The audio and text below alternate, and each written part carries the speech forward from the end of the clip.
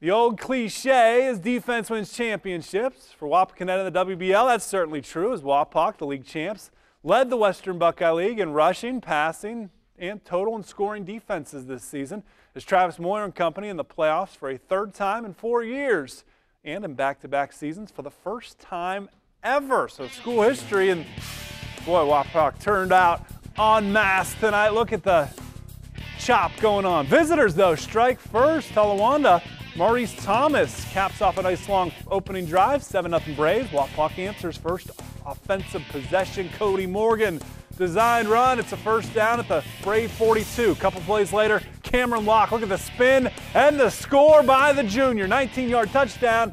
We're tied at 7. Special teams coming up big. Jacob Hartman. Nice hit here. Would actually jar the ball loose, but the ground caused the fumble. Braves go 3 and out. Skins back to work offensively. Morgan, good designed run, 9 yards. They're driving. Start of the second quarter, same drive. It's 4th and 1. John Eaton's eating up enough for a first down. Then it's Locke. Another outstanding run. He's going to dive for the end zone, just short of the goal line. Next play, it's Morgan keeping it. Skins get their first lead of the night.